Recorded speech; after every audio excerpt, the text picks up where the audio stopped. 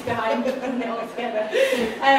I guess just to kick us off, can you tell us a little bit about how it came about in the first place? Yeah, well, it all started right here, ironically enough. 4 years ago, I think, Adam was part of Here We Stay, which he talks about at the end of the show, which was a kind of little community performance that was taking place just in the other little studio here. And I went along to see it. It was a pre-show performance before Glasgow Girls, the other big musical that I directed. And there was lots of asylum seekers and Glaswegian people involved in the group. It was a real kind of community outreach project, all telling their stories and just telling their kind of life stories, really.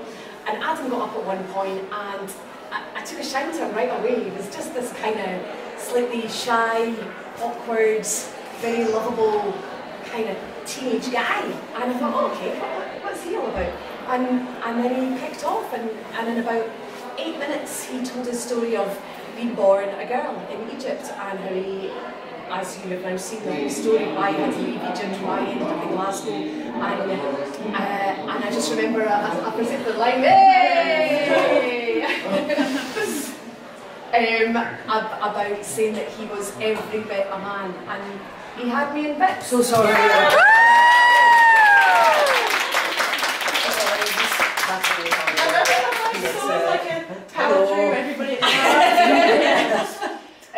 And I just thought he was an incredible person, an incredible survivor, an incredible spirit. And I went up to him at the end and just said, look, I'm not going to say that. Said, hey kid, I want to put you in a show. Adam thought I was a nutter. He had no idea who I was or what to do. He probably just thought I was some crazy lady. But he humoured me and we met up for tea and I just started to learn more about him and gain his trust. And this is the result of those chats and those meetings. And he was never going to be in the show at that point in time. Adam was very open to saying, yeah, use my story. If it's going to help other people, I want it out there. I want other people to feel encouraged and to feel inspired by anything I've been through. He was so incredibly generous about it. So I went on the hunt looking for an incredible actor to play Adam. And couldn't find him. I just couldn't find someone that could play Adam. And just about that point where I was having an absolute cold sweat and going, shh, I don't know how I'm going to make this show happen. Adam called me and said, would you consider auditioning me to play the part of Adam? I don't want to presume, I'm not an actor, so, you know, obviously I might be a bit shit, so maybe I can come in and do some speeches, and he wasn't shit. And then here is where we are. We decided to make Adam a two-person show, and I'm very glad we did. I think we found the perfect form to tell that story with Neshla on board as well. So I'm going to shut up because you probably want to hear it. And I'm not going to hold up by asking any of my boring questions either because there's hundreds out there bubbling, so I'm just going to throw it up. If you've got a question, just put your hand up so we can kind of control this situation a little bit. But I know there's hundreds because you've told me what they all are, so don't be shy. Who wants to go first? Oh, come on, no one ever wants to go first. It was up the back. How did it feel over the time of making the piece and going over it, looking back on your past with what you went through? Did it feel better or harder to get the piece done? Easier. I think if Adam was to be made maybe 2 years ago, I don't think I would have been ready to do it because I was in a better place, but I wasn't such a great place to, you know, happy completely with who I am. So I think it would have been much harder earlier. But now it's just, it was hard, obviously, remembering some bits and pieces and actually having to do them. But not as hard as I expected, I think that's what I'm trying to say. Yeah. Another question, or a few hands up then? Yeah. How do you feel, or better question is, how do you hope that your story has maybe helped or inspired or changed people's opinions and views on the whole situation?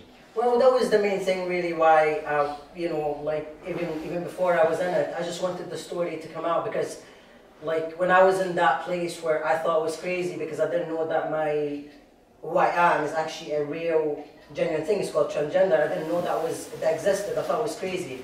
And having gone through that, thinking that you're the only person in the world that feel that, that's really quite isolating. So I I wanted this experience to inspire somebody, because also like I've watched many YouTube videos, watching people transition, have beards and stuff, and that really gave me hope, because I didn't think that I can really look like a real man and have like a real beard and stuff like that. So like sharing this, I think, could give someone hope, you know what I mean, and just make them stay on that light and, you know, stay strong, not lose hope kind of thing. Yeah, that's what I'm hoping anyway. Yeah, but, yeah. Any other questions? I would have a question, but like, I don't mind saying it, but I'll keep it kind of on the low. Like, my boyfriend's trans, and like he's like kind of went through what you've done. Like, he moved away when he was 18 from his mum, and he came here still as his past self, and he kind of had to walk up to it, and he doesn't, like, people don't believe him. Like, he's went through all, he's been on his team, and like he's had his top surgery, and it's been so hard for him to get his bottom one. And like, it's because like nurses and doctors and people aren't believing him when he says it. And he gave up at one point and just decided like he didn't want it anymore, he wasn't going to do his tea. And like, I didn't know how to reply back to him, because I've never met anyone trans. I didn't know about it until I met him. Oh, I knew about transgender, but I never knew it fully until I met him. So I kind of like, I try and talk to him, but it won't go in his head, because again, I don't know how to reply back to someone. So he kind of gave up to saying you, and like how you got your surgery, and how like no matter what happened, you just kept going, like no matter what. Yeah. It helps me a wee bit. It just keeps saying, no, I know people that have been in your situation, and now they've got their surgery, and they are who you like. They're finally who they are. Who they are. Yeah. Well, yeah. That's. I'm getting so emotional. Yes, that's basically a whole message. If I can do it, or any person can do it, then I think anyone can do it. That's really, you know what I mean? So. No, but yeah, I hope your partner gets there. I really do. Yeah, just I don't know, maybe. Yeah, just try to motivate him not to give up. Yeah, because it's really worth it. It's really worth it. At the end, it's really worth it. So yeah, I hope he gets there. Thanks.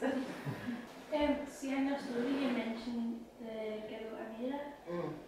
Did you still like, did you ever like speak to her again?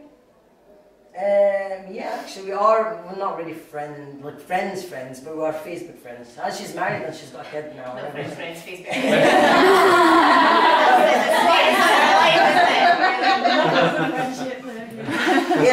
Yeah, we don't really talk a lot, but you can kind of keep up with what she's doing, and you know, she's got a kid now, she's married and stuff like that. So yeah, so she really, you're fully trans now? Yeah. Wow. Nobody's jealous. Nobody's jealous. No. Tony's one here.